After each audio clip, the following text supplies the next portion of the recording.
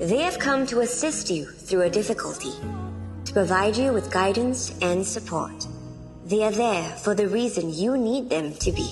I'll come in right now. I got to get to office. Rose, how can you let your husband go to work without breakfast? Ibu, it's not Rose's fault I have to go to work early. Are you coming home for dinner tonight? Maybe. Call you later. Okay.